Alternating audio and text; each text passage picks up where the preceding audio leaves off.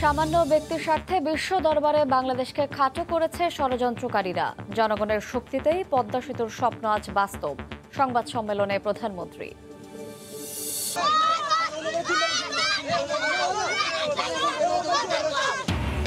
সিলেট সুনামগঞ্জে ত্রাণ দেখলেই ছুটছেন বানভাসীরা। উত্তর ও মধ্যাঞ্চলেও পরিস্থিতির অবনতি। আশ্রয়ের খোঁজে মানুষ। বন্যায় ৪২ জনের মৃত্যু। তৈরি হয়নি ফ্যামিলি কার্ড, তার আগেই ঈদুল আজহার পণ্য নিয়ে মাঠে টিসিবি। নেই ক্রেতা চাপ। বন্যার কারণে সিলেট বিভাগে বন্ধ কার্যক্রম।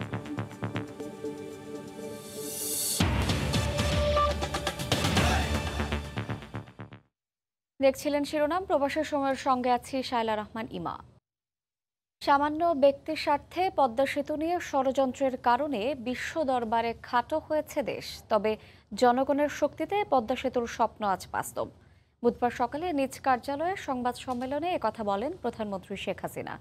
তিনি বলেন, বিশ্ব ব্যাংকের বাধা বাঙালিকে আত্মনির্ভরশীল করেছে।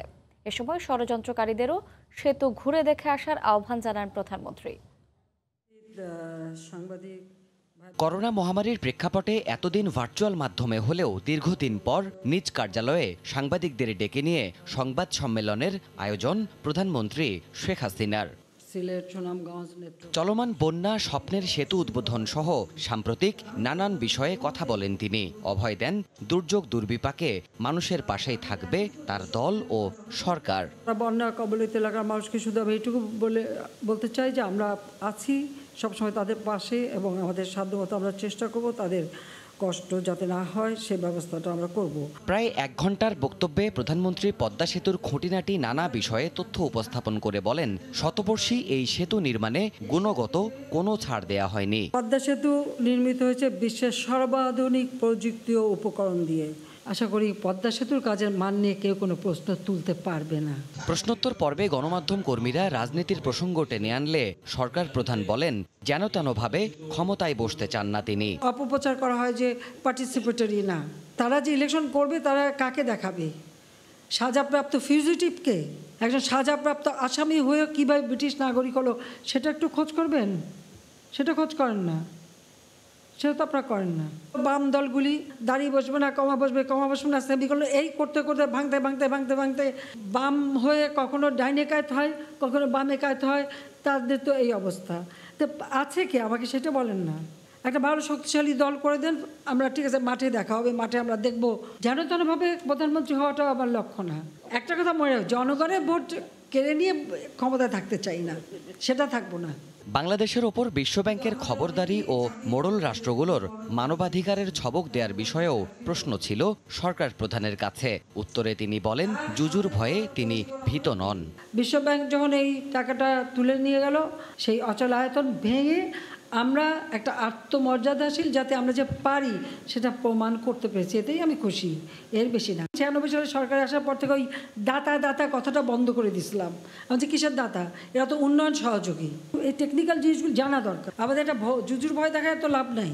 দুদিন বাদে পদ্মা সেতুর উদ্বোধনী উৎসবে ধৈর্য ধরে উদযাপন করতে দেশবাসীর প্রতি আহ্বান জানান সরকার প্রধান শেখ হাসিনা।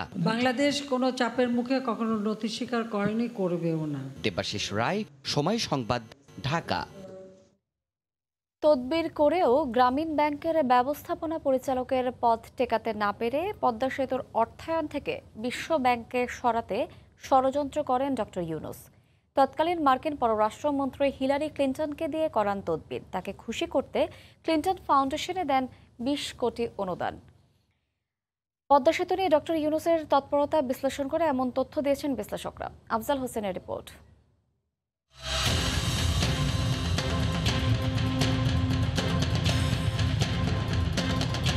গ্রামীণ ব্যাংকের বেতনভুক্ত ব্যবস্থাপনা পরিচালক ছিলেন বিরুদ্ধে অভিযোগ ওঠে দাতাদের দেয়া অর্থ এক খাত থেকে অন্য খাতে সরিয়ে ফেলার। এ বিষয়ে নরওয়ের রাষ্ট্রীয় টেলিভিশনে একটি তথ্যচিত্রও প্রচারিত হয়। এছাড়া আইন অনুযায়ী ৬০ বছর বয়সে পদ ছাড়ার কথা তার, কিন্তু বেআইনিভাবে ৭১ বছর পর্যন্ত এমডির দায়িত্ব পালন করেন ডক্টর ইউনুস।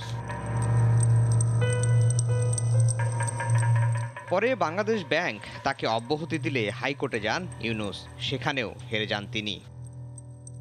ডক্টর ইউনুসকে অপসারণের প্রচেষ্টা অব্যাহত থাকলে আমেরিকার পররাষ্ট্রমন্ত্রী হিলারি ক্লিন্টন এপ্রিল মাসে বাংলাদেশে আসার সিদ্ধান্ত পাল্টাতে পারেন। মার্কিন বার্তা সংস্থা এপির তথ্য বলছে, হিলারি ক্লিন্টন পররাষ্ট্রমন্ত্রী থাকাকালে ডক্টর ইউনুস তার সঙ্গে 3 বার দেখা করেন এবং কয়েকবার টেলিফোনে কথা বলেন। গ্রামীণ ব্যাংকের দায়িত্বে থাকতে হিলারির সাহায্য চেয়েছিলেন তিনি। হিলারি সাহায্য করার পন্থা খুঁজে বের করতে সহকারীদের নির্দেশও দিয়েছিলেন। হিলারিকে খুশি করতে তার ফাউন্ডেশনে 20 কোটি টাকা অনুদানও দেন ইউনুস।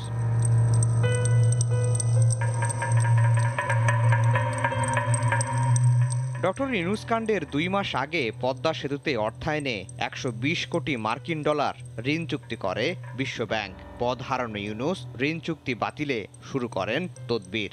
বাংলাদেশ সরকারকে চাপ দিতে থাকে মার্কিন দফতর। আমেরিকা চায় ডক্টর ইউনুসকে যেন নিজ গতিতে মর্যাদার সাথে তার উত্তরাধিকারীর কাছে দায়িত্ব হস্তান্তর করার সুযোগ দেয়া হয়। এক পর্যায়ে দুর্নীতির কল্পিত অভিযোগ করতে থাকে বিশ্বব্যাংক, যদিও কোনো অভিযোগের সপক্ষে প্রমাণ দিতে পারেনি তারা। 2012 সালের জুনে এসে ঋণ চুক্তি বাতিল করে বিশ্বব্যাংক সহ দাতা সংস্থাগুলো।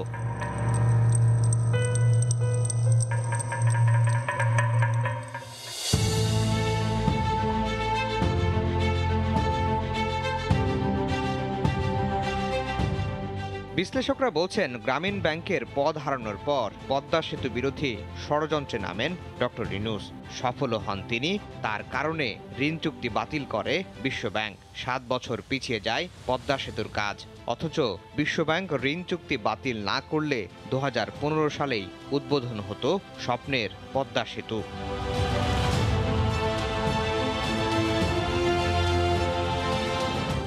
আফজাল হোসেন, সময় সংবাদ, ঢাকা। এদিকে পুরোপুরি প্রস্তুত সেতুর টোল প্লাজা। যান চলাচল মনিটরিংয়ে সেতু জুড়ে বসবে সিসি ক্যামেরা। দুপারেই থাকছে ফায়ার স্টেশন। নাসিরউদ্দিন উজ্জ্বলের রিপোর্ট, ছবি তুলেছেন আবু সাইদ।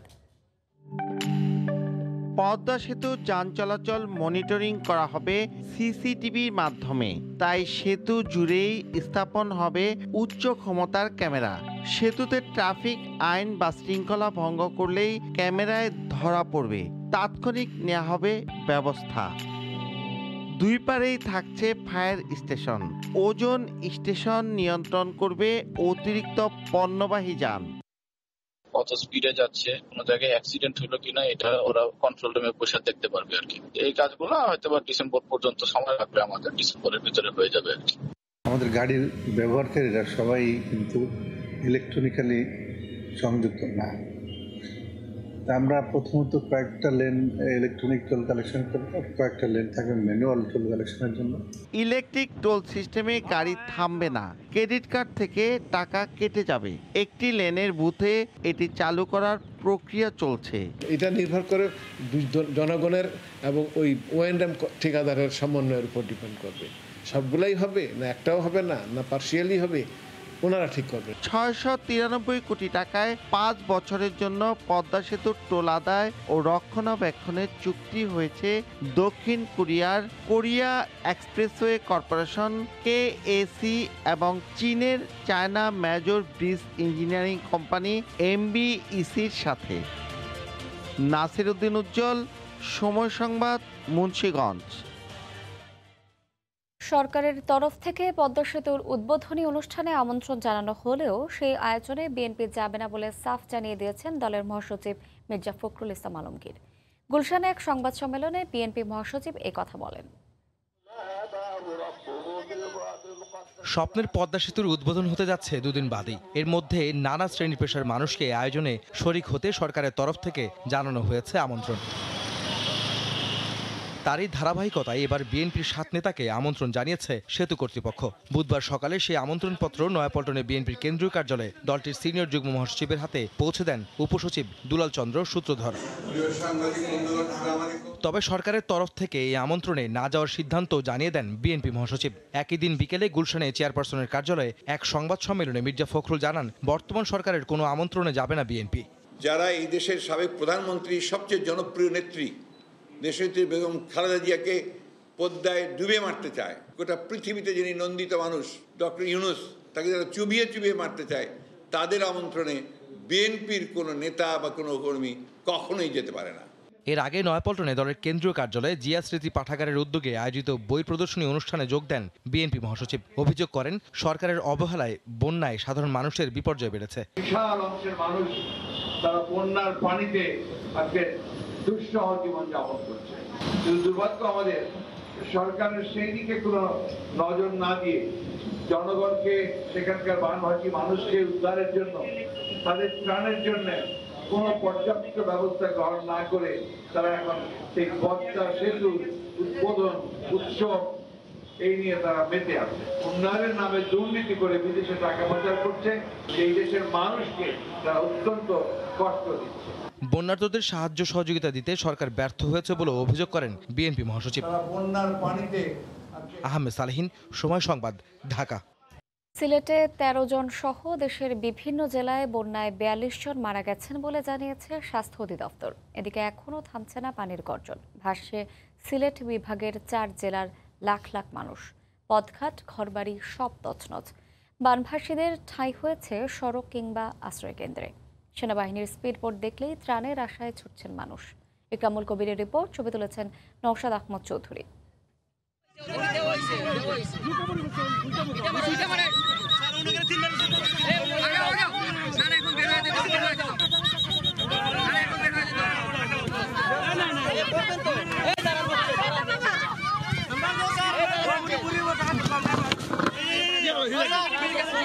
ত্রাণের জন্য হাহাকার পরিস্থিতি সিলেট অঞ্চলের বানভাসীদের। সেনাবাহিনীর স্পিডবোট দেখলেই দলে দলে নৌকা নিয়ে ছুটে আসছেন কোম্পানিগঞ্জের বানভাসী মানুষ।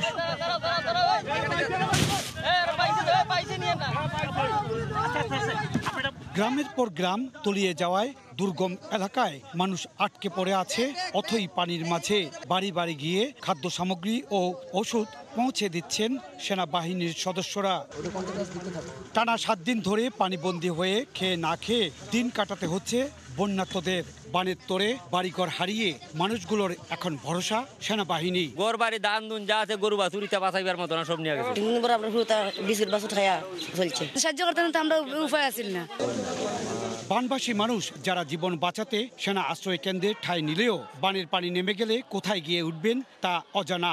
আমার নানি বাচ্চা পানি চুরিয়েছে, গোর ফরিয়ার আর আঙ্গুল হাতিয়া 2 হারিয়েছে। বাড়িতে খালি টিন আছে আর সব লিয়ে গেছে গা ফালে। ওখান আমি অতগো বাচ্চা লইয়া অসহায়ের মাঝে কোনানো আমি যাইতাম, একটা ঘর আমারে সাহায্য করো। এদিকে মনু নদীর তীব্রতায় তছনছ মৌলভীবাজার। বানের তোরে বাড়িঘর হারিয়ে মানুষ আশ্রয় নিয়েছেন সড়কে। মৌলভীবাজার জেলার 7 উপজেলার 2.5 লাখ মানুষ এখন পানিবন্দী। সিলেটের বানভাসী মানুষের জন্য 2 কোটি 7 লাখ টাকা বরাদ্দ দিয়েছে সরকার। বিতরণ করা হয়েছে 500 মেট্রিক টন চাল। এছাড়া সেনাবাহিনীর জেলার সবকটি উপজেলায় ত্রাণ ও চিকিৎসা কেন্দ্র খুলেছে। সেনাবাহিনীর পক্ষ থেকে বাড়িতে বাড়িতে গিয়ে বিধ্বস্ত বানভাসী মানুষের হাতে তুলে দিচ্ছে ত্রাণ সামগ্রী। এইভাবে চলছে গত 7 দিন ধরে। আর কতদিন চলবে তা এখন পর্যন্ত জানে না বানভাসী মানুষেরা। নিশ্চয় এই বানভাসী মানুষদের সহায়তায় বিত্তবানদের এগিয়ে আসার আহ্বান জানিয়েছেন সকলে। সিলেটের কোম্পানিগঞ্জ থেকে ইকরামুল কবির, সময় সংবাদ। এদিকে নদ নদীর পানি বাড়তে থাকায় দেশের উত্তর ও মধ্যাঞ্চলে বন্যা পরিস্থিতির অবনতি ঘটছে। প্লাবিত হচ্ছে একের পর এক গ্রাম। জীবন বাঁচাতে স্কুল কিংবা বাঁধে ঠাঁই নিয়েছেন অনেকে। পরিবার পরিজন নিয়ে মানবেতর অবস্থায় বানভাসীরা। ছড়িয়ে পড়ছে পানিবাহিত রোগ। ব্যুরো ও জেলা প্রতিনিধিদের পাঠানো তথ্য, ছবি নিয়ে রিপোর্ট।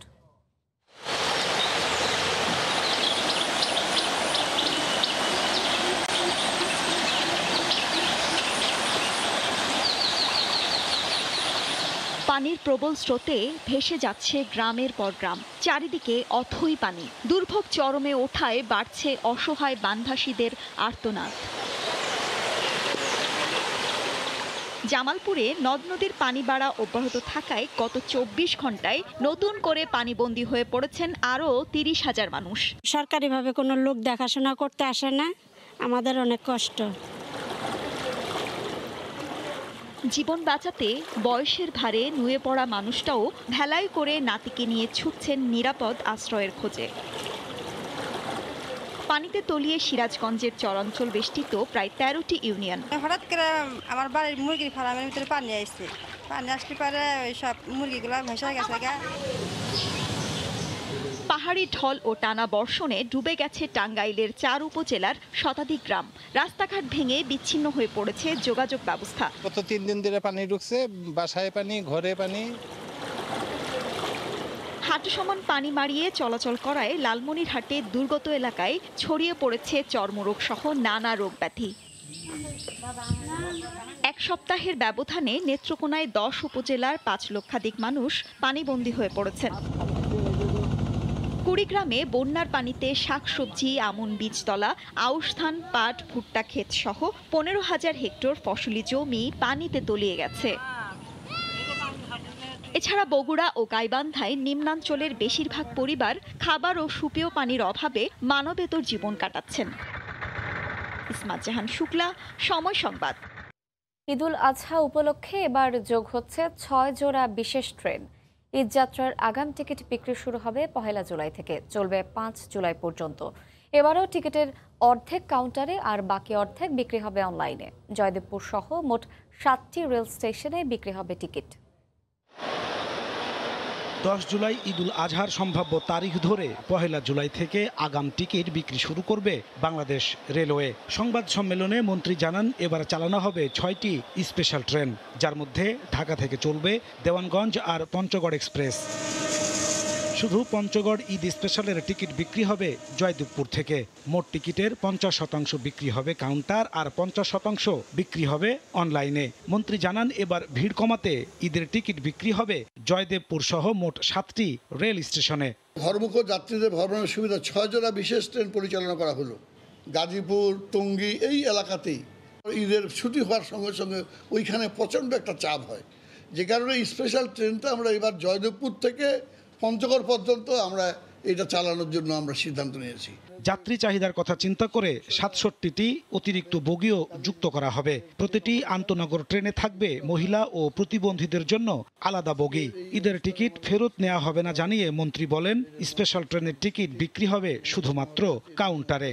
অতিরিক্ত চাহিদা মেটানোর জন্য 67টি যাত্রীবাহী কোচ সার্ভিস এবার নতুন করে যুক্ত হচ্ছে এই ট্রেনগুলোর সঙ্গে।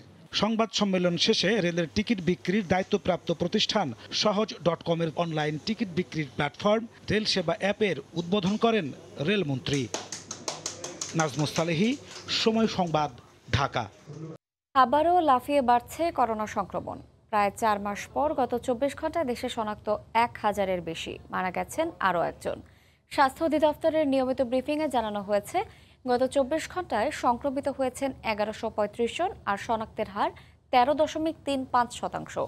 এর আগে গত দুদিনে করোনায় আরও 2 জনের মৃত্যু হয়। এ অবস্থায় সবাইকে স্বাস্থ্যবিধি মেনে চলার এবং টিকার বুস্টার ডোজ নেওয়ার আহ্বান জানিয়েছে স্বাস্থ্য অধিদপ্তর। ব্যবসায়ীদের দাবির মুখে 2 ঘন্টা বাড়ল দোকানপাট খোলা রাখার সময়। ঈদ উপলক্ষে 1 জুলাই থেকে 10 তারিখ পর্যন্ত রাত 8টার পরিবর্তে 10টা পর্যন্ত খোলা থাকবে বিপণী বিতান। বুধবার বিকেলে শ্রম ও কর্মসংস্থান মন্ত্রণালয় থেকে সংক্রান্ত একটি প্রজ্ঞাপন জারি করা হয়। ঈদ উপলক্ষে সাধারণ মানুষের সুবিধার জন্য বিশেষ বিবেচনায় এই পরিবর্তন আনা হয়েছে বলে জানানো হয়। এর আগে দেশে জ্বালানি সাশ্রয়ের লক্ষ্যে রাত 8টার পর দোকান, মার্কেট ও শপিং মল, কাঁচা বাজার বন্ধ রাখার নির্দেশনা দেন প্রধানমন্ত্রী শেখ হাসিনা। এর আওতার বাইরে রাখা হয় ফার্মেসি, হোটেল, সবজি, মাছ, মাংস সহ খাবার দোকান, বিমানবন্দর, পেট্রোল পাম্প সহ সেবামূলক প্রতিষ্ঠান।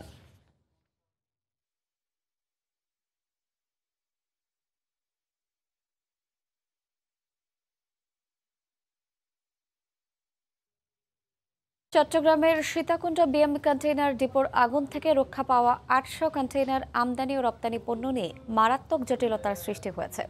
এর মধ্যে 162টি গার্মেন্টসের 600 কন্টেইনার ভর্তি তৈরি পোশাক দ্রুত বিদেশে পাঠাতে বিজিএমইএর উপর চাপ সৃষ্টি করেছে আন্তর্জাতিক ক্রেতা প্রতিষ্ঠানগুলো।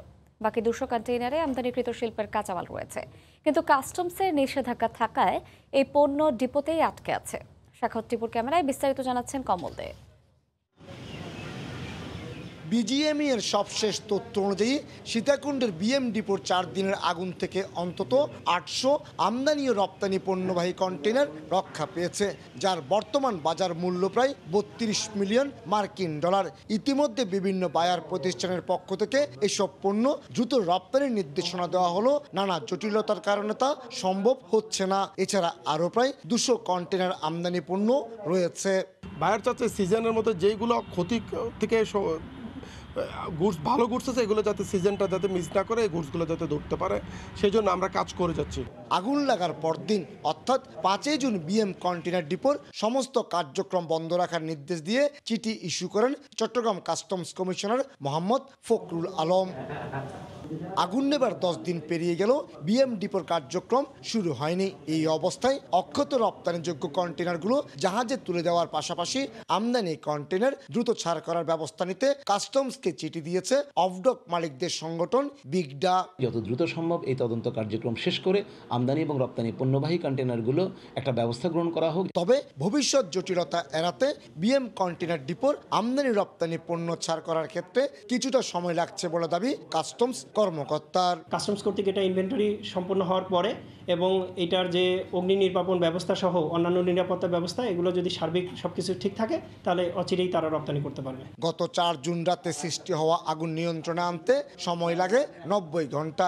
এই আগুনে 49 জনের মৃত্যু এবং আহত হয় আরও 450 মানুষ। আগুনে পুড়ে যায় 151টি প্রতিষ্ঠানের 250-এর বেশি কন্টেইনার। আগুন এবং বিস্ফোরণের পর যখন ভয়াবহ পরিস্থিতি ধারণ করে তখন একদিকে চেষ্টা চলছিল আগুন সহজে নিয়ন্ত্রণে আনার, আর অন্যদিকে চেষ্টা চলছিল যেগুলো অক্ষত কন্টেইনার রয়েছে সেগুলোকে নিরাপদে সরিয়ে নেওয়া। এক্ষেত্রে ফায়ার সার্ভিস এবং উদ্ধারকর্মীরা অনেকটাই সফল। তারা অক্ষত কন্টেইনারগুলোকে পৃথক স্থানে এনে রেখেছে।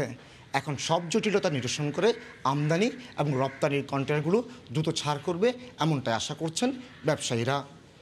চট্টগ্রামের সীতাকুণ্ড থেকে কমল দে, সময় সংবাদ।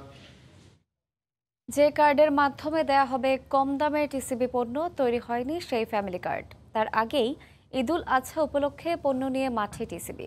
এ কারণেই নেই ক্রেতা চাপ। আগামী 30 জুনের মধ্যে ফ্যামিলি কার্ড তৈরি ও বিতরণ শেষ হবে বলে জানিয়েছে সংস্থাটি। এদিকে বন্যার কারণে সিলেট বিভাগে বন্ধ রয়েছে কার্যক্রম। বুধবার সকাল 10টায় মালিবাগ বাজারে দোকান খোলে জেকে ট্রেডার্স। ভর্তুকি মূল্যে ডাল, চিনি ও সয়াবিন তেল বিক্রির কথা এখানে। প্রত্যাশীরা ঢু মারলেও পণ্য কিনতে পারেননি কেউ। কাঠ ছাড়া দেইতাছে না, সেজন্য ঘুরে যাচ্ছি। কাঠ এখনো পাই নাই, কাটা এখন বলতাছে কমিশনারের বাসায় যাই কাঠ আনতে হবে। ঢাকা দক্ষিণ সিটির 12 নম্বর ওয়ার্ড কাউন্সিলরের কার্যালয়ে গিয়ে জানা গেল নানা জটিলতায় এখনো শেষ হয়নি ফ্যামিলি কার্ড তৈরির কাজ। অনেকেই আসছেন কবে কার্ড হাতে পাবেন সেই খোঁজ খবর নিতে। খোঁজ খবর নিতে আসছি আমি যে ফ্যামিলি কার্ড কবে থেকে দেওয়া শুরু করবে, কি আসে বিষয়। মোবাইল নাম্বার দেওয়া আছে, মোবাইল নাম্বারে ফোন দিয়ে জানাবে কার্ড রেডি হইলে। আমার কার্ডটা রেডি করতে একটু সময় লেগে গেছে, তারপরও আমরা প্রায় একদম শেষ পর্যায়ে চলে আসছি। আশা করি কালকে থেকে মানুষ তারপর নিতে পারবে। যেসব ডিলার পয়েন্টে বিক্রি শুরু হয়েছে সেখানেও জানা গেল একই সঙ্গে চলছে কার্ড বিতরণ ও পণ্য বিক্রি কার্যক্রম। তবে যারা কার্ডের মাধ্যমে পণ্য পেয়েছেন তারা খুশি, যদিও সময় লাগছে কিছুটা বেশি। সব কার্ড কমপ্লিট হয় না, কিছু বাকি আছে, এটা হচ্ছে প্রসেসটা 3টা জায়গায় এন্ট্রি করতে হয়, এই জন্য একটু লেন্দি হচ্ছে। আস্তে আস্তে দিচ্ছি আমরা। এই কার্ডে কয়দিন পাবো এটা সঠিক জানি না, এখনো পণ্য পাবো এটা শিওর। কোনো ঝামেলা নেই, সুন্দর মতন দিয়েছে। টিসিবি বলছে আগামী 5 জুলাই পর্যন্ত চলবে এবারের বিক্রি কার্যক্রম। এই বরাদ্দ 30 তারিখ পর্যন্ত যতগুলা কার্ড তৈরি হবে এবং ভোক্তার কাছে পৌঁছাবে ততগুলা কার্ডের বিপরীতে আমরা পণ্য পৌঁছাবো। এর আগে গত 16 মে ট্রাক সেল শুরুর ঘোষণা দিয়েও ঢাকা ও বরিশাল বিভাগে ফ্যামিলি কার্ড তৈরির কথা বলে তা স্থগিত করে টিসিবি। যদিও 1 মাসের বেশি সময়েও তা শেষ করতে পারেনি সংশ্লিষ্ট ওয়ার্ডগুলো। কামরুল হাসান সবুজ, সময় সংবাদ, ঢাকা। ডিজিটাল লেনদেনকে আরও জনপ্রিয় করতে সেবাদাতা প্রতিষ্ঠানগুলোকে খরচ কমানোর আহ্বান জানিয়েছেন প্রধানমন্ত্রীর বেসরকারি শিল্প ও বিনিয়োগ বিষয়ক উপদেষ্টা সালমান এফ রহমান। বুধবার সন্ধ্যায় রাজধানীর একটি হোটেলে আয়োজিত এক অনুষ্ঠানে একথা বলেন তিনি। ডিজিটাল লেনদেন সহজ ও সাশ্রয়ী করার মাধ্যমে বাংলাদেশকে ক্যাশলেস সোসাইটিতে পরিণত করা হবে বলেও মন্তব্য করেন Salman F Rahman. BKash has become very popular, নগদ has become very popular, কিন্তু একটা কমপ্লেন আছে that the cost is high, এবং আমার মনে হয় that এখানেও আমাদেরকে কিন্তু ভলিউম যত বেশি কাস্টমার, যত বেশি ট্রানজ্যাকশন হয় অত বেশি কিন্তু আমার মনে হয় as the volume increases, I will urge that the cost will come down. মার্কিন প্রেসিডেন্ট হিসেবে জো বাইডেন শপথ নেয়ার 500 দিন পর কারচুপির অভিযোগ এনে নির্বাচনের ফল প্রত্যাখ্যান করেছে রিপাবলিকান পার্টি। নিজের ভেরিফাইড ফেসবুক পেজে এক পোস্টে প্রধানমন্ত্রীর তথ্য যোগাযোগ প্রযুক্তি বিষয়ক উপদেষ্টা সজীব ওয়াজেদ জয় বলেছেন, যুক্তরাষ্ট্র সরকারের উচিত হবে তাদের নিজ দেশে সুষ্ঠু ও নিরপেক্ষ নির্বাচন নিশ্চিত করা। যুক্তরাষ্ট্র থেকে লস্কর আল মামুনের রিপোর্ট।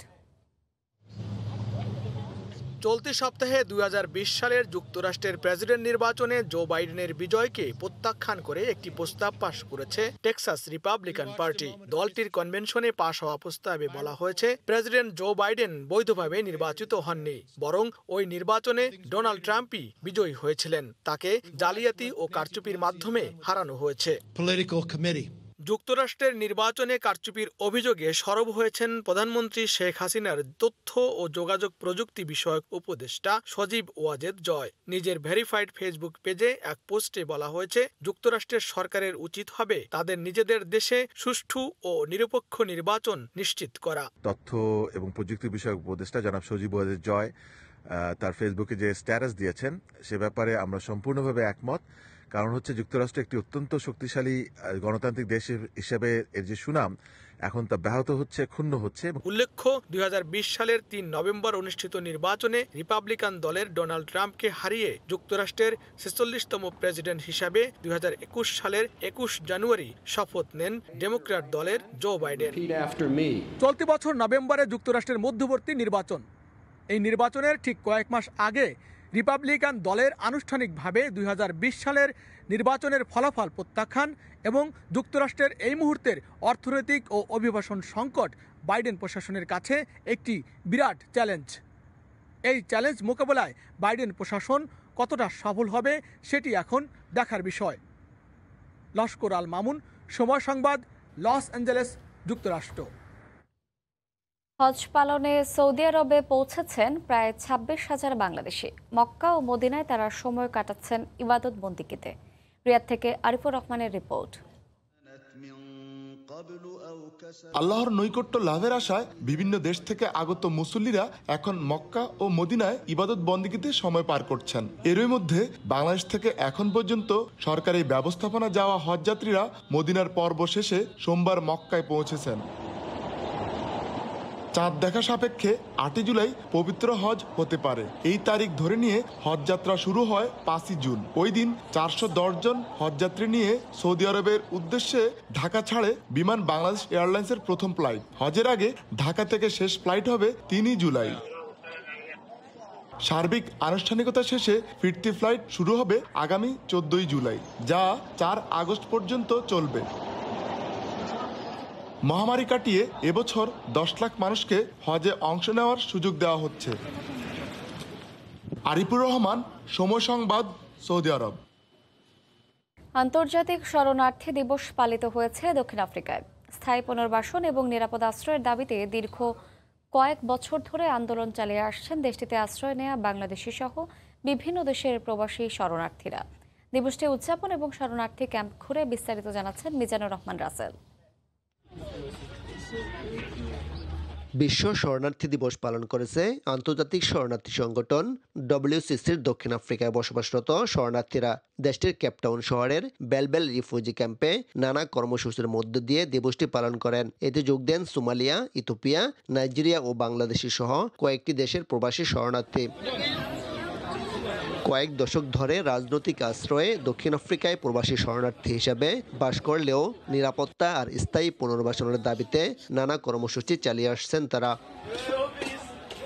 জায়গার স্বল্পতা ও অস্বাস্থ্যকর পরিবেশে দীর্ঘদিন ধরে মানবতর জীবনযাপন করতে থাকা এসব শরণার্থীদের শিক্ষা, চিকিৎসা, খাদ্য ও বস্ত্রের মতো মৌলিক চাহিদার পাশাপাশি স্থায়ী পুনর্বাসনে দক্ষিণ আফ্রিকা সরকারের সহযোগিতা চান। Today is our day for celebrating World Refugees Day, although as we are crying for help. That's why we are here, we are still crying and we see there is a vulnerable people here that they need help. আমাদের এখানে অনেক সমস্যা আছে বলতে, বর্তমানে তো winter চলতেছে, অনেক ঠান্ডা, আর এই ঠান্ডার সময় আসলে সাউথ আফ্রিকা সরকার উচিত ছিল যে বা ইউএনএসএ উচিত ছিল ব্ল্যাঙ্কেট বা ম্যাট্রেস এইগুলা মানে দেওয়ার জন্য, যেন ভালোভাবে থাকতে পারে, সবার জন্য লাইফের একটা সুযোগ সুবিধা হয় এবং কাগজপত্রের জন্য সুযোগ সুবিধা হয়, সবাই এই জন্য আমরা গভর্নমেন্টের সরকারের কাছে আস্থা করতেছি যেন আমাদের সমস্ত কিছু দিয়ে আমাদের মনের আশা পুরা করুন। সরকারি হিসাব মতে দক্ষিণ আফ্রিকার কয়েকটি শহরে প্রায় 2,65,000 শরণার্থী বাস করছেন। মিজানুর রহমান রাসেল, সময় সংবাদ, দক্ষিণ আফ্রিকা। যতবার ইনজুরি হবে ততবারই রিহ্যাব করে ফিরে আসবেন। দেশের জন্য এই কষ্টটুকু করতে কখনোই পিছপা হবেন না। দক্ষিণ আফ্রিকা থেকে বয়ে আনা ইনজুরি থেকে মুক্ত হয়ে উইন্ডিজ সিরিজের জন্য ফিট জানার পর এভাবেই নিজের অভিব্যক্তি প্রকাশ করলেন টাইগার পেসার তাসকিন আহমেদ। একাদশের সুযোগ পেলে আফ্রিকার মতো ক্যারিবিয়ান দ্বীপপুঞ্জ দলকে সিরিজ জেতাতে চান এই স্পিড স্টার। তবে এখনও কোনো ফরম্যাট থেকে বিরতি নেওয়ার ইচ্ছে নেই তার। ভবিষ্যৎ এবং বোর্ডের উপর সিদ্ধান্তের ভার ছেড়ে দিয়েছেন তাসকিন। সকাল থেকেই মিরপুরের হোম অফ ক্রিকেট সরগরম ক্রিকেটারদের পদচারণায়। একাডেমিতে বাংলাদেশ টাইগার্স, মূল মাঠে এইচপি ইউনিট, সঙ্গে একপাশে রানিংয়ে ব্যস্ত মাহমুদুল্লাহ এবং আফিফ হোসেন ধ্রুব। ড্রেসিং রুম থেকে বের হয়ে কিছুক্ষণ সেখানে দাঁড়িয়ে সবকিছু দেখলেন দুই নির্বাচক হাবিবুল বাশার এবং আব্দুর রাজ্জাক। কিন্তু সবার অপেক্ষা ছিল তাসকিন আহমেদের জন্য। সেন্ট লুসিয়ার বিমান ধরতে হলে যে ফিটনেস রিপোর্ট লাগবে সিলেক্টরের টেবিলে, তাই সশরীরে পেসারের কার্যকলাপ দেখতে উপস্থিত তারা।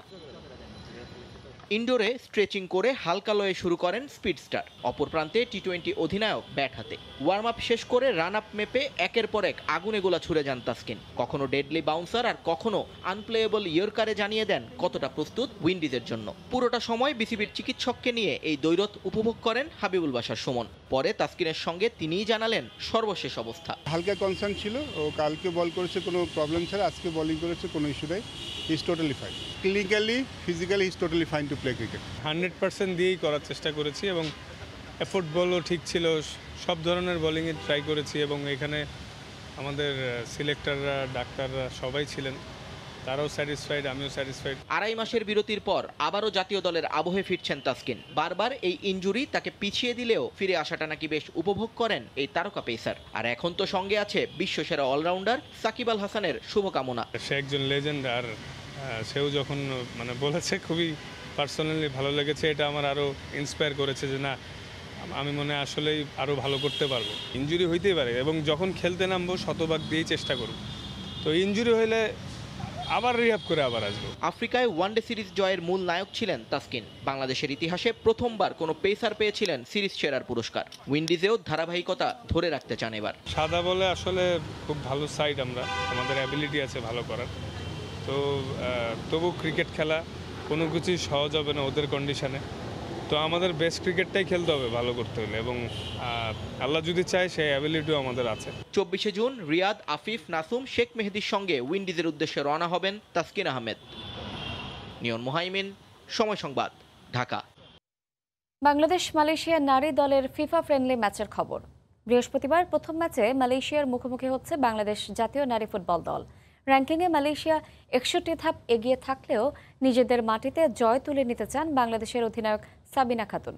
এই ম্যাচ সামনে রেখে 10,000 টিকিট ছেড়েছে বাফুফে। টিকিট বিক্রি থেকে পাওয়া অর্থ দেয়া হবে বন্যার্তদের কল্যাণে। কমলাপুর স্টেডিয়ামে ম্যাচটি শুরু হবে সন্ধ্যা 6টায়। বছরের প্রথম আন্তর্জাতিক ম্যাচের আগে শেষ অনুশীলন সেশনে টিম বাংলাদেশ। প্রতিপক্ষ মালয়েশিয়া, র্যাঙ্কিংয়ে যারা বাংলাদেশ থেকে 61 ধাপ এগিয়ে। আপাত দৃষ্টিতে মালয়েশিয়া ফেভারিট হলেও বাংলাদেশ হোম কন্ডিশনে মোটেও ছাড় দেবে না। তার উপর ম্যাচ ভেন্যু কমলাপুর স্টেডিয়াম মেয়েদের হাতের তালুর মতোই চেনা। অবশ্য 2017 সালে সবশেষ মালয়েশিয়ার সঙ্গে খেলে 2-1 গোলে হেরেছিল বাংলার মেয়েরা। এবার ম্যাচ পূর্ববর্তী সংবাদ সম্মেলনে এসে তারই প্রতিশোধ নেয়ার হুঙ্কার বাংলাদেশের অধিনায়কের। আমাদের ফুল ফোকাস থাকবে দেশের মানুষকে ভালো ফুটবল খেলা উপহার দিয়ে আমাদের একটা ভালো র্যাঙ্কিং এ ফিরে আসার। তো আশা করি যে কালকে কম্পিটিটিভ ম্যাচ হবে এবং আমরা ভালো রেজাল্ট নিয়ে ফিরবো ইনশাআল্লাহ। মালয়েশিয়ার মেয়েরা তাদের দেশে ঘরোয়া লিগের মধ্যে ছিল। পক্ষান্তরে বাংলার মেয়েদের সম্বল কেবল অনুশীলন। কমলাপুর স্টেডিয়ামের টার্ফ নিয়ে রয়েছে মালয়েশিয়ান কোচের অভিযোগ। I don't want to underestimate the Bangladesh women's team because I know they are also a strong team and very well prepared. এই ম্যাচের জন্য 10,000 টিকিট ছেড়েছে বাফুফে। টিকিটের দাম 50 টাকা। টিকিট থেকে প্রাপ্ত সকল অর্থ দেয়া হবে সিলেট বিভাগে বন্যা কবলিত মানুষের কল্যাণে। নিজেদের সবশেষ আন্তর্জাতিক ম্যাচে হংকংকে ৫-০ গোলে হারানোর সুখু স্মৃতি নিয়ে মাঠে নামবে গোলাম রব্বানী ছোটনের দল। এই ম্যাচটি হওয়ার কথা ছিল সিলেটে, কিন্তু বন্যা পরিস্থিতির কারণে এটি হচ্ছে কমলাপুরে। তবে এই ম্যাচের টিকিট বিক্রি থেকে আয় হওয়া সকল অর্থ দেওয়া হবে সিলেটের বন্যাতে কবলিত মানুষের কল্যাণে। তাই বাফুফের আহ্বান, সকলে যেন মাঠে এসে খেলা দেখে উৎসাহ দেয় মেয়েদের। মেহেদী নাইম, সময় সংবাদ, ঢাকা। এই পর্যায়ে শীর্ষ সংবাদগুলো জানিয়ে দিচ্ছে আরেকবার। সামান্য ব্যক্তি স্বার্থে বিশ্ব দরবারে বাংলাদেশকে খাটো করেছে ষড়যন্ত্রকারীরা। জনগণের শক্তিতেই পদ্মা সেতুর স্বপ্ন আজ বাস্তব, সংবাদ সম্মেলনে প্রধানমন্ত্রী।